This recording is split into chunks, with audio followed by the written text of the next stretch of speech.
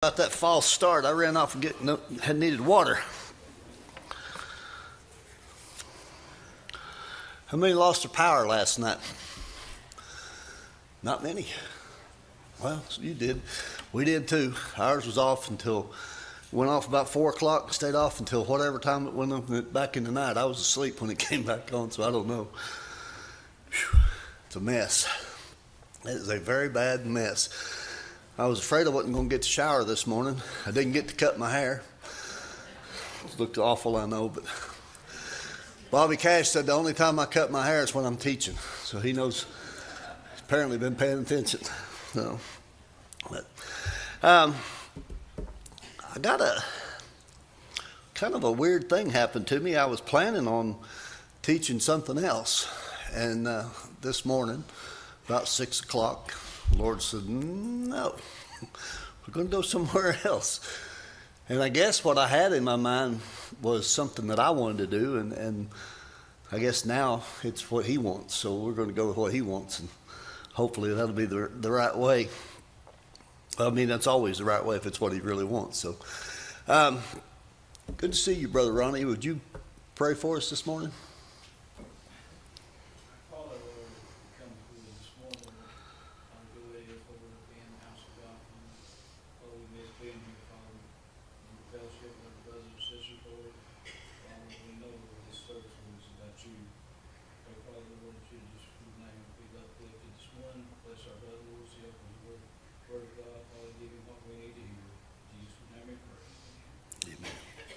Thank you, brother. Tell you what, it's hard when you miss, when you ain't here and you want to be here. I know exactly what that's like. And we've missed you, brother. Good to have you back. Good to have you, sister. Y'all been in our hearts. I want to talk this morning. Turn to John 17 if you've got your Bibles, and I hope you do. This may be the shortest Sunday school class we've ever had. I'm not sure. But we'll see what happens. We'll trust the Lord and let him have it.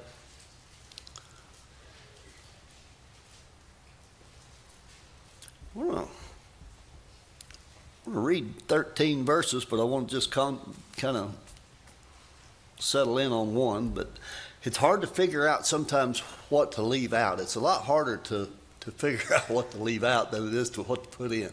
There's so much in here on every subject you ever want to cover. It's harder to leave out something. So I'm going to back up and just read this whole thing. Now, what we're about to read, we hear a lot of people talking about the Lord's Prayer. Our Father, which art in heaven, hallowed be. That's not the Lord's Prayer. This is the Lord's Prayer. That is the disciples' prayer.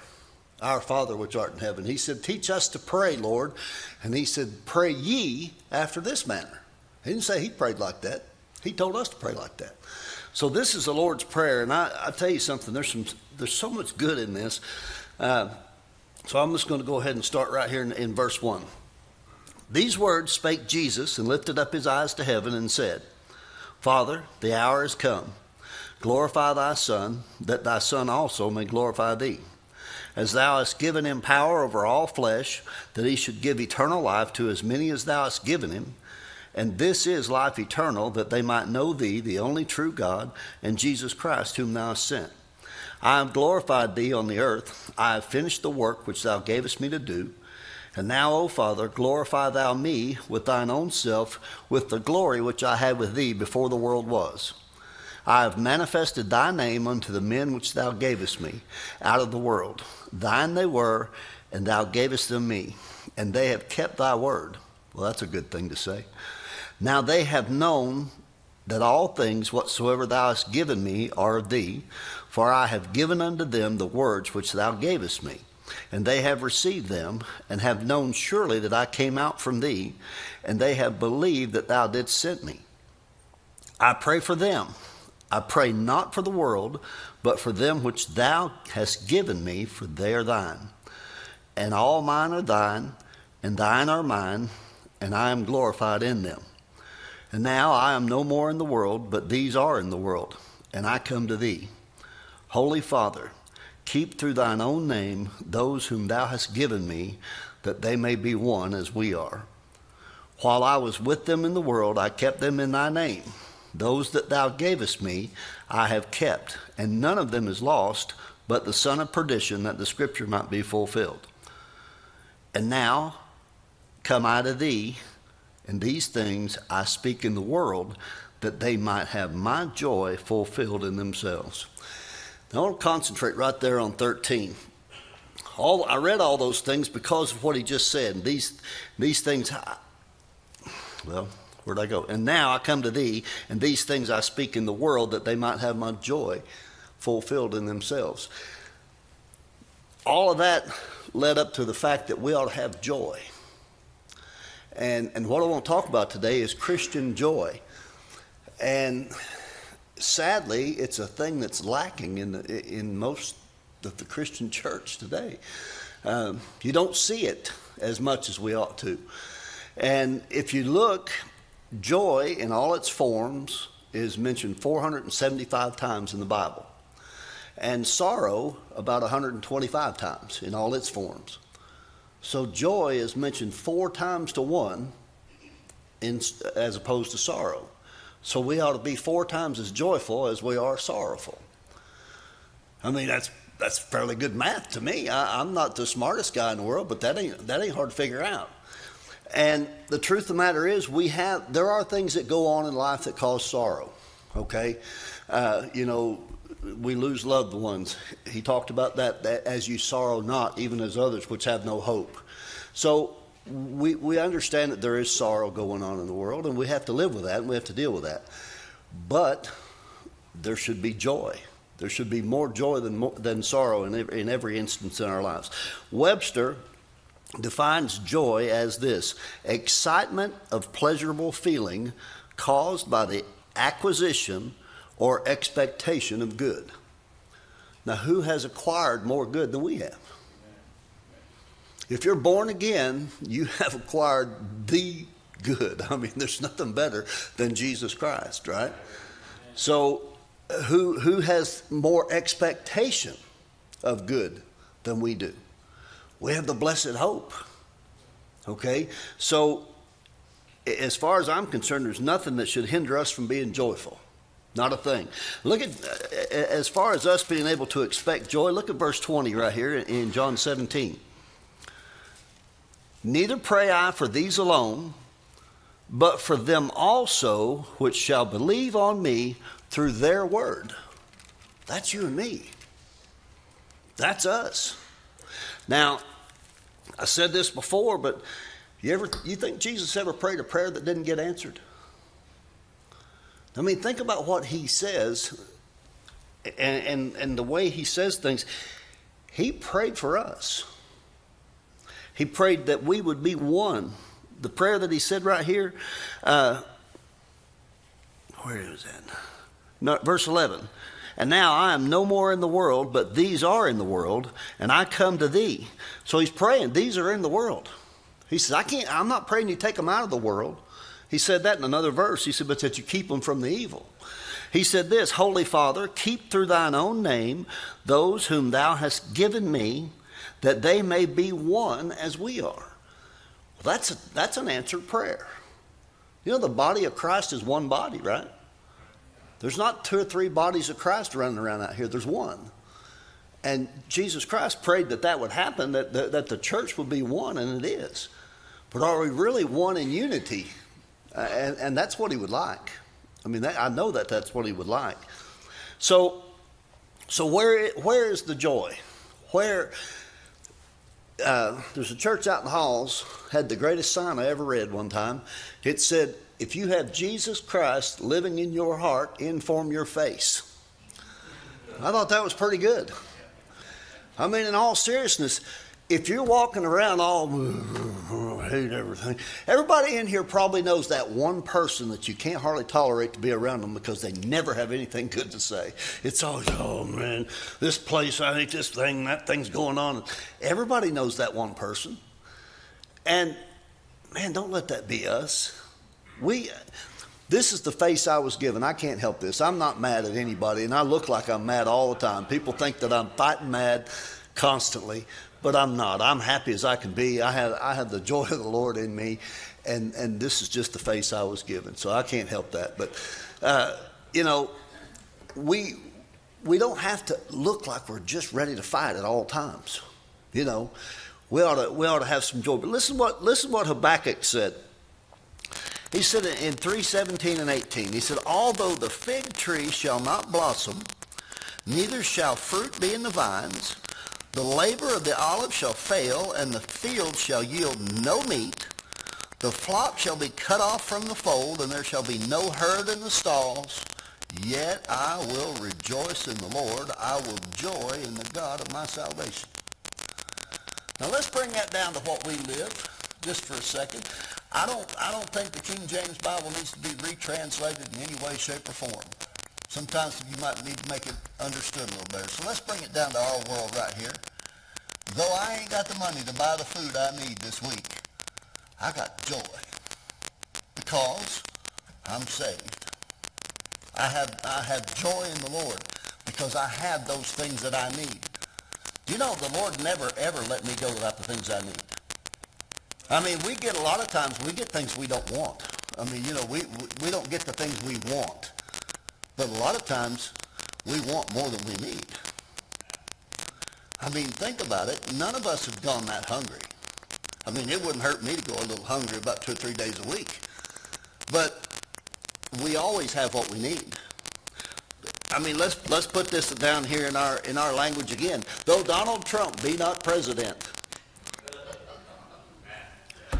hey, that's not where our joy lies. See, our joy doesn't lie in the things of the world. Our joy doesn't lie in who's running the country, or it shouldn't. Let's put it that way, it shouldn't. Our joy shouldn't lie in the things that we possess. See, those are happiness. See, the word happiness it's derived from hap, you know, from the things that happen. And our happiness can be temporary, and man, sure is. I mean, you look around, if you look around at what's going on, your happiness will surely be temporary. I mean, because there ain't that much to be happy about what's going on in this world right now. I mean, you think about what happened last week in Nashville. There's some sad folks out there. There's some people that are really experiencing real sorrow going on out there. And sometimes that happens to us. But does it change the fact that you're born again? Does it change the fact that you have a home in heaven? It doesn't change the fact that Jesus Christ himself will come for you one day if you're born again. See, we have the joy of all joys, you know. And I mean, I could cut this off right there, just about say, you know, the secret of true joy is Jesus Christ. But we have other hindrances to joy. You know, a lot of times the biggest main hindrance to having joy in your life is not being saved. I mean, if you're not saved, you can be happy, but you can't have joy. There's a completely different thing there. And I, you know, I'd advise you to be born again.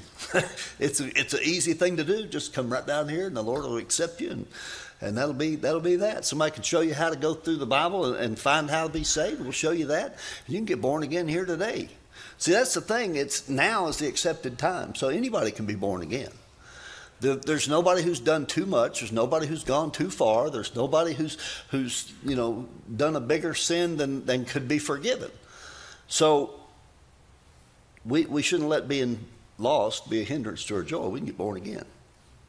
Now, I don't like acronyms too much, but there's one in here that's pretty good. A lot of times we have our joy robbed from us because we got the order wrong. You know, they say joy means Jesus first, others next, yourself last. That's a pretty good acronym. Like I said, I don't usually like acronyms, but that's a pretty good one. And if you've got the order correct, you can have true joy. Because Jesus Christ will not settle for second place. He'll never take last place. And not then you have any joy. Okay, we're talking about joy. So he'll never take last place. He'll never take second place. If he's first place, that's a real good start to you having the joy of the Lord in your life the way you want to have it. And when we put others before ourselves, we're obedient to the word. See, this book tells us that's what we ought to be doing. We should never put ourselves ahead of you. I should never be ahead of anybody here. I ought to put everybody here ahead of me. And everybody here ought to put everybody here ahead of them. It's kind of, it's a reciprocal thing that ought to work. And it does work. So another hindrance to our joy is walking in the faith, or walking in the flesh. Walking in the faith doesn't hinder joy, brother. But walking in the flesh will hinder your joy. Because when you walk in the flesh, let's go to Galatians 5. I've got so many markers up here. I'll have to dig and find out. Here we are.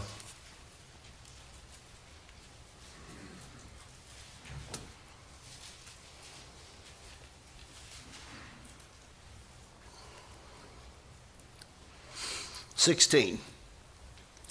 This I say then, walk in the Spirit, and you shall not fulfill the lust of the flesh.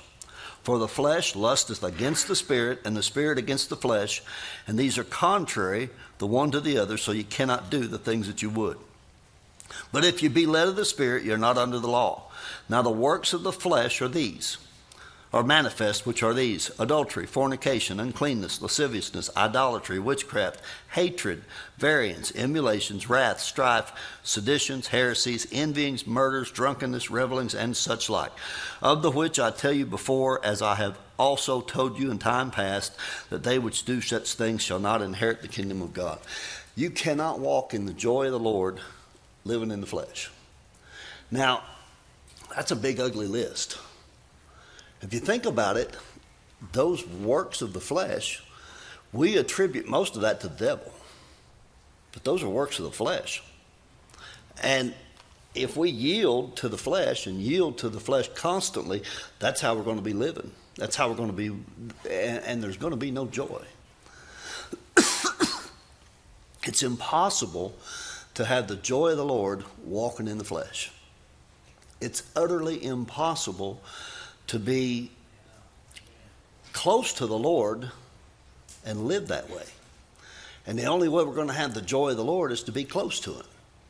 So our lives directly affect how we have joy or not joy, and the way that we live. I'll tell you something else. Look at 1 Peter.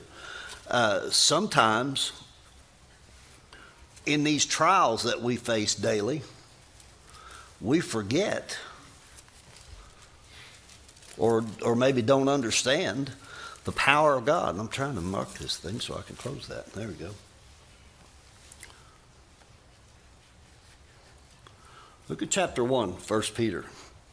"Blessed be the God and Father of our Lord Jesus Christ, which according to His abundant mercy hath begotten us again unto a lively hope by the resurrection of Jesus Christ from the dead, to an inheritance incorruptible and undefiled, that fadeth not away, reserved in heaven for you, who are kept by the power of God through faith unto salvation, ready to be revealed in the last time, wherein you greatly rejoice, though now for a season, if need be, you're in heaviness through manifold temptations, that the trial of your faith, being much more precious than of gold that perisheth, though it be tried with fire, might be found unto praise and honor and glory at the appearing of Jesus Christ, whom having not seen ye love, in whom though now you see Him not, yet believing you rejoice with joy unspeakable and full of glory." How often have you seen that? How often do we see that joy unspeakable and full of glory? You know, the problem is, he's talking about these manifold temptations and all the trials and tribulations and troubles that we face every day, eating us up, and not realizing that if you're born again, we should have the joy of the Lord. So look what he said.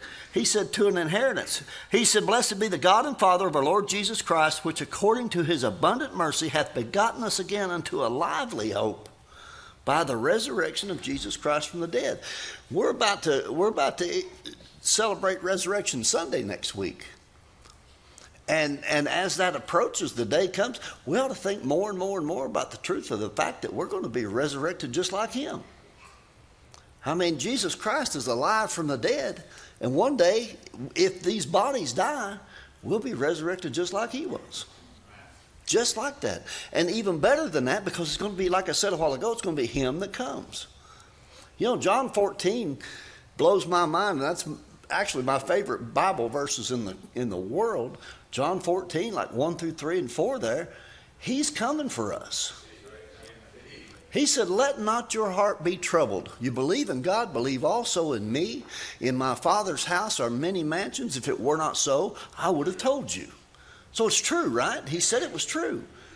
He said, I go to prepare a place for you, and if I go, I will come again to receive you unto myself, that where I am, there you may be also. He's not sending Peter, James, and John. He's not entrusting the angels to this thing. This is his thing. This is what he wants. This is his desire, is to fellowship with us and be with us, right? So when he comes for us, he's coming himself. I don't ever have to worry about that fact. We should absolutely be joyful over the fact that we know one day he's coming for us, that it's him. You'll hear his voice. You'll see his face one day. There's joy in that. There should be way more excitement in that than there is.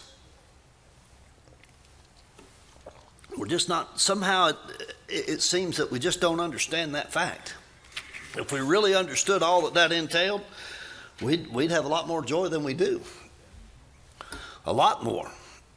So what is the secret of true joy? It's not really a secret. It's Jesus Christ. See, Jesus Christ is the secret of true joy.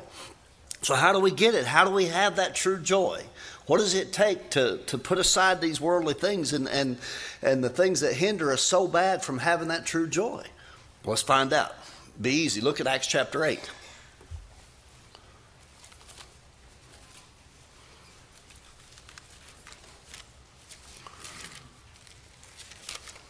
And I've actually got it marked.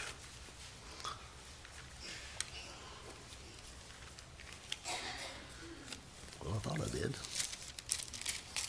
I marked chapter 9. It was dark last night when I was studying this because I had no electricity.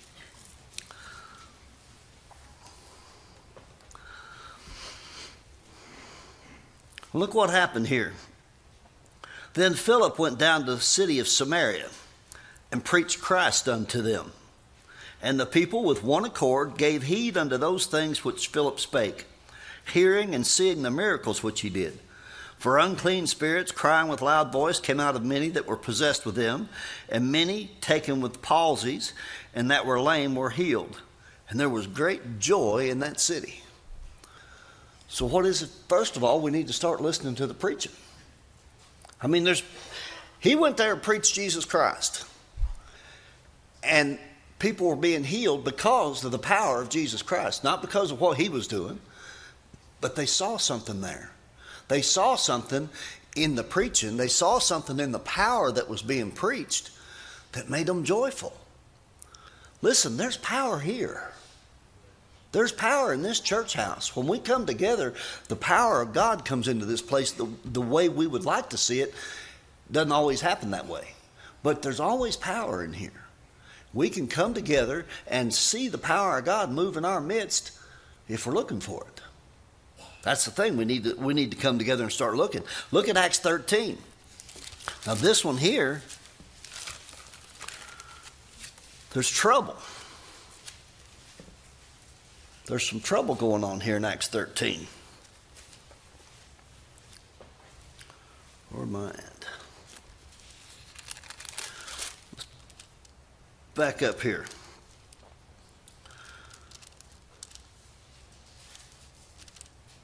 Let's see, 44. And the next Sabbath day came almost the whole city together to hear the word of God. That's a good thing. But when the Jews saw the multitudes, they were filled with envy and spake against those things which were spoken by Paul, contradicting and blaspheming. Then Paul and Barnabas waxed bold and said it was necessary that the word of God should first have been spoken to you, but seeing you put it from you and judge yourselves unworthy of everlasting life, lo, we turn to the Gentiles. For so hath the word of the Lord commanded us, saying, I have set thee to be a light to the Gentiles, that thou shouldest be for salvation unto the ends of the earth. And when the Gentiles heard this, they were glad and glorified the word of the Lord. And as many as were ordained to eternal life believed. And the word of the Lord was published throughout all the region.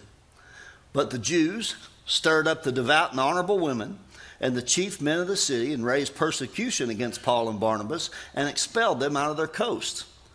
That don't look good, right? Pretty bad right now. They persecuted them, grabbed them up and threw them out of the city, took them out and kicked them out. They were blaspheming. They turned people against them. But they shook off the dust of their feet against them and came unto Iconium, and the disciples were filled with joy and with the Holy Ghost.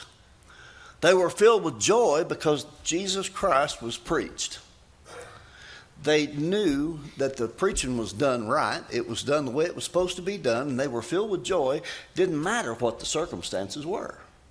Is there turmoil in the church today? Absolutely. Listen, not everybody that's going to be in this service today when the preaching starts is here because they absolutely desire to be here. Simple as that. Not everybody that's going to sit in this church today is happy that they're here. So what happens? You got spirits that come in, and you got these things conflicting with one another. And if everybody here were in one mind and one accord, you'd see the power of God move in this place like you've never seen it before. It can happen. Listen, the Bible's true, no matter what anybody thinks or says. The Bible's accurate and true, and if we obeyed it, we could see God move like he's never moved in this place before, ever. But the truth of the matter is, not everybody in this building has come together for the same reason.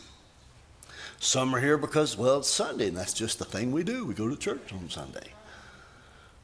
That's not the worst thing in the world. Thank God they're here. They're getting to be preached to. Some are mad because they had to come. Now, I doubt that's happening right here in Sunday school, okay? Because you got up and you made it here on purpose, you know. But there's another service coming after this that people are going to be dragged in here. Some of them, you know, and I mean, you can see it. You guys that teach Sunday school and preach in here, you know what I'm talking about up here. You can see what's going on out in the crowd. You know the folks that really, I always teach, shut up, I'm sick of him.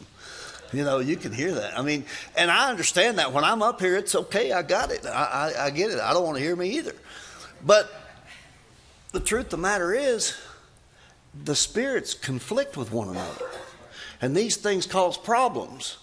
And in spite of that, though, see, in spite of the problems that are here, in spite of the conflicting spirits that are in this place, if you got your heart right, you can have joy in here this morning.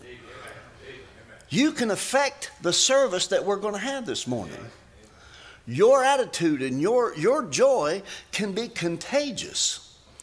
Those of you who've been here for a long time, you remember when we used to have them barn burner services here that would start in the choir, and you could hear it. You could see it start. There'd be 3 or 4 get a little bit happy, and then 3 or 4 more, and then before you know it, the whole choir is just having a blast up here, and you can watch it wash over the crowd like a wave. Now that can happen again. We can see those things take place if we want them to take place. They can, and they will if we let them. But the thing of the word, you know what I've noticed in both these passages right here in Acts? The word of the Lord was published. See? The word of God. If we take our joy in the word of God and the Spirit of God and the Lord Jesus Christ and the power of God, you know what he said? Set your affection on things above, not on things in the earth. So if we've got our affection, the things that we love, that's what it is, right? Our affection is the things that we love. So if we set our affection on those heavenly things, like the Word of God, and preaching is a heavenly thing, by the way. It's not something the world understands. God chose by the foolishness of preaching to save them that would believe, right? So preaching, that's a good thing. That's a heavenly thing. When the Word of God is published, there it is. I mean, it should take off like wildfire in this church. And it can. But here's the problem. We all find it a way to hold back. You know, nobody wants to be the first one to shout. And that's a sad thing. I mean, that's really sad. And you all have heard me say this 1,000 times, but I was the devil's fool for a long time. It sure wouldn't hurt me to look like a fool for the Lord, would it? So I ought to be able to just jump right straight up and down and holler and shout and carry on like something crazy. But sometimes I hold that back, just like everybody else does. And I tell you what, I'll make a deal with all of you today. I won't hold back nothing if you won't. And this crowd right here is about half what we're going to have, but we could affect the service today. We could really affect this service if we'd allow the joy of the Lord to bubble up and overflow every now and then. Old Dean McNeese was talking about popping them happy bubbles. Happy is okay, but boy, joy is even better than that. Amen. So let's allow the Lord to have his way this morning would be good. Listen to Romans 5:10. He says, "For if when we were enemies, we were reconciled to God by the death of his Son, much more, being reconciled, we shall be saved by his life. And not only so, but we also joy in God through our Lord Jesus Christ, by whom we have now received the atonement." See, we're not waiting to be saved. And that ought to have a real consequence in our lives. The fact that we are not waiting to be saved. We're saved. If we've accepted Jesus Christ, we are saved. I am not waiting for eternal life. I'm living it right now. We have now received the atonement. The debt's been paid. It's been put on our account. We're saved. We're living eternal life right now. Jesus said, "He that liveth and believeth in me shall never die." That's perfect. What can you get better than that? What could cause more joy than that? Nothing I know of. Now listen to what he said in Romans again, 14:17. "For the kingdom of God is not meat and drink." So we're part of that kingdom, right? The kingdom of God is not meat and drink, but righteousness. Is that yours or his? His. Thank you, brother. The righteousness of Jesus Christ. He said, "But righteousness and peace," that's the peace of God. "Let the peace of God rule in your hearts," he said. That's the peace of Jesus Christ. "And joy in the Holy Ghost." If the Holy Ghost lives inside you, and he does if you're born again. If the Holy Ghost lives inside you, he is trying his best to incite joy in you. That's what he wants. That's exactly what he's after. And you can have it. You can have it. There's joy, like Peter said, joy unspeakable and full of glory. I understand there's times you get so happy. I'll be honest with you, I'm still a big fat baby. When the Lord saved me, he squeezed my heart till the juice ran out my eyes. And I've been that way ever since. I've never got over it. And I pray to God I never do. As long as he can get a hold of my tender heart. See, that's what I like. I can sit back there where I sit and get so full of joy, I just sit there and cry like a little fat baby. And I don't care. I don't care who sees it. I don't care who knows it. I'm happy about that fact that he has given me something that I can look to and say, "Look here, what the Lord did for me." I know he did that for me because I never had that. I never had that at all. If you'd have known me before I got saved, you wouldn't have thought I'd ever cried about nothing. I mean, seriously, I had a cold, hard heart. And there's joy in it now because of what the Lord did for me. Here's what Paul prayed. "Now the God of hope fill you with all joy and peace in believing." See, that's the thing. We let doubt creep in sometimes, don't we? I mean, sometimes we just sit and we honestly doubt the things of God. Even though we're saved, even though we know we're saved, even though we know that God can do all things, we know there's nothing too hard for him. The Bible says, is there anything too hard for God? No, there's not. But you know what happens? We let that doubt creep in and we let it rob us of our joy. He said, "Now the God of hope fill you with all joy and peace in believing, that ye may abound in hope." Abound in hope. Abound. That's not just have a little bit.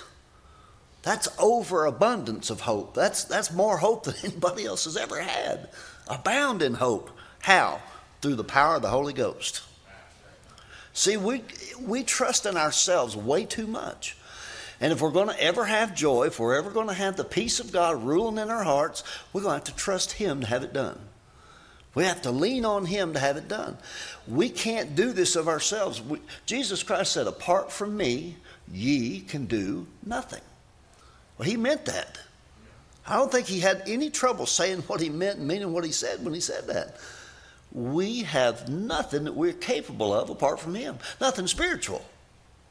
So that's what He's talking about. You can do all kinds of fleshly things. I mean, you can turn and walk away and lay your Bible down and never pick it back up, and that's fleshly. You can do all these things. You can cuss and swear and drink and stomp and carry on and do all those things. That's all fleshly. But if you're going to have anything spiritual happen, if there's going to be anything, any joy or any peace or any hope, it's going to come from the Holy Ghost. And we're going to have to lean on Him for that. And if we just learn that, learn up front. Lord, I know I'm useless. You're going to have to help me. I mean, that's the way it's going to come. That's the only way it's going to come. Now, 2 Corinthians 8:1. Moreover, brethren, we do you to wit of the grace of God bestowed on the churches of Macedonia, how then in a great trial of affliction, the abundance of their joy and their deep poverty. Now, think about that a minute. Do those two things sound like they go together at all? Just think about that. The abundance of their joy and their deep poverty. What? That don't make good sense. But you know why? Their deep poverty abounded unto the riches of their liberality. For to their power I bear record, yea, and beyond their power they were willing of themselves. There's the thing. Right there's where the rubber meets the road. Beyond their power. See, they put everything they had into it and then trusted God. And God made a way. They're poor. They're having problems everywhere. But man, did they ever give. There's joy in giving. And I'm not standing up here talking about money all the time either. There's joy in giving your time. There's joy in giving your heart. There's joy in this thing. We can give of ourselves and have joy for that. You ever actually find yourself helping somebody? I mean, really helping somebody that needed help, somebody that was really down and you knew it and you were able to help. Remember how that felt? There's joy in that. In knowing that you were able to do something good for somebody else. That ought to be, think about that. Now, like I said, I'm not talking about money all the time. It helps sometimes to give somebody some money. I mean, you know people who are broke, but you can't always hand money out because sometimes the money is going to make the problem worse. I mean, that's just simple truth. You got a drug addict standing out here holding his hand out, you ain't going to help him giving him money. But you can help him because you got something to give him. If you know anything about Jesus Christ, you got something you can give him. And you can help him. So, there's also joy in fellowship. I'm getting real close to winding down here, but there's joy in fellowship. And I experienced that joy last Sunday. And I usually do all the time. Honestly, everybody that knows me, I like to talk to people. I enjoy people. More than just about anything, I enjoy people. And especially brothers and sisters in the Lord. We got something in common. We're family. We can talk. But last Sunday, I preached at another church, had both services and Sunday school. And after Sunday night service, I kind of figured they were pretty well sick and tired of me, ready to go home. But nobody left. I mean, I was long-winded Sunday night, preached a little longer than I should have, and nobody left. We all hung out. We all had a good time. I bet we were there 45 minutes after the service was over, and not one person left. The whole bunch stayed there, and we all had fellowship after the service, and it was good. There's joy in that. I went home feeling real good about that whole thing. I mean, it was really a good time in the Lord. And we can do that. See, here's the thing. A lot of us come in here on Sunday and never see anybody else the rest of the week. We don't know anybody outside this building on Sunday. after the week, or after Sunday. I should try to. I'll get my words out in a minute. I knew what I meant. That's what I tell my wife all the time. I knew what I meant. But seriously, we ought to be able to fellowship with one another outside these walls. We really should. We ought to care about one another enough to fellowship outside these walls. Look what he says. He said in 1 John 1:1, that which was from the beginning, which we have heard, and which we have seen with our eyes, which we have looked upon, and our hands have handled of the word of life. For the life was manifested, and we have seen it, and bear witness, and show unto you that eternal life, which was with the Father, and was manifested to us. That which we have seen and heard declare we unto you, that ye also may have fellowship with us.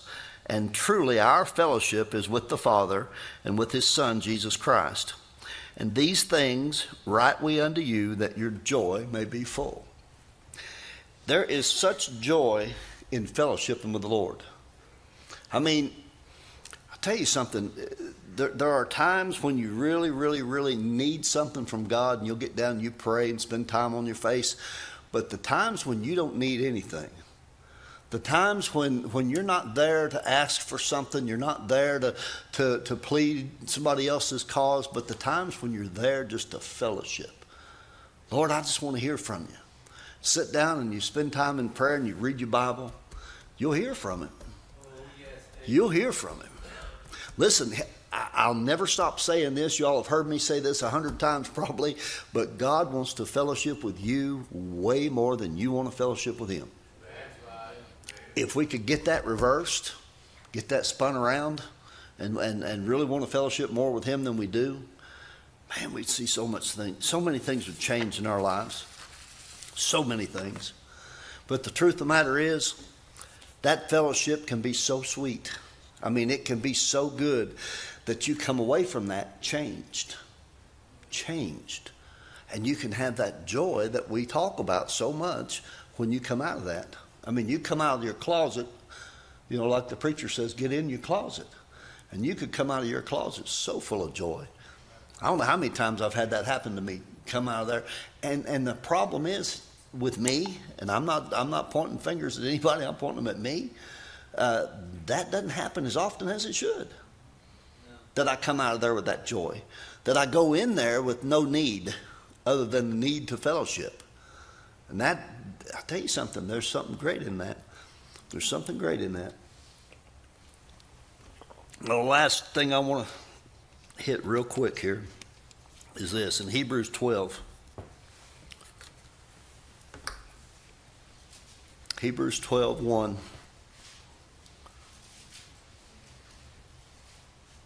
How do you come across that joy? How do we maintain our joy? It's right there in the verse. It's easy. It doesn't sound easy, but it's easy. It is easy. Wherefore, seeing we also are compassed about with so great a cloud of witnesses, let us lay aside every weight. That's not the sin now. That's the weight. That's the things that drag you down. The things that trouble us, the things that worry us, those weights that can easily drag you down. Lay aside every weight and the sin which doth so easily beset us, and let us run with patience the race that is set before us. Listen, I can't run your race. You can't run my race. And I know everybody in here's probably heard that analogy, but if you got a track out here and been up, watched them do any kind of track and field, you got a line that you stay in. If you're running around that track, you stay in your lane. And the better you stay in your lane, the easier the race is to run. If you're wobbling around all over everybody else's lane, running into everybody else, you're not going to have a very good race. See, I can't go to Haiti and do Tom's job. Tom can't get in that big truck I drive and do mine at night. He'd be asleep in 5 minutes. Quit laughing, Kathy. But seriously, run your race. God's got you something to do. I don't know what it is, and I can't be the one to tell you that. That's God's business, not mine. He'll tell you what he wants you to do, but he's got something for everybody in here. And pew holder down there ain't one of them. I mean, seriously, God never called anybody to sit down in here and hold these pews down. They do not fly around the room when we're not in here. So run your race. But how do you do that? Verse 2 is perfect. Looking unto Jesus, the author and finisher of our faith. You get your eyes on him. See? You set your eyes on him and you're not seeing all this other stuff. You know, y'all know Peter walked on the water. And he did. Now you imagine that? I know Jesus walked on the water, but Peter walked on water. Simon Peter, the loudmouth of the bunch, walked on water. And what happened? When did he fall? When he got his eyes off the Lord. See?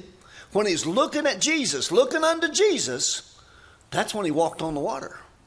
But the minute he started seeing the things around him, oh man, look at this. He started sinking. Then he cried out immediately. And what happened? The Lord picked him right up, took him back to the ship. Do you know what happened? Nobody ever thinks about this. He walked on the water again to go back to the ship. Either that or the Lord picked him up and carried him, one or the other. I got it in my mind that the Lord pulled him up and they walked together back to the ship. That's the way I see that. Now, I ain't got no proof for that, but you get your version, I'll get mine. But the truth of the matter is, if we're looking at him, there's no way to fall. No way to fall. If we got our heart set on him, our mind set on him, and our eyes set on him, there ain't no way to fall.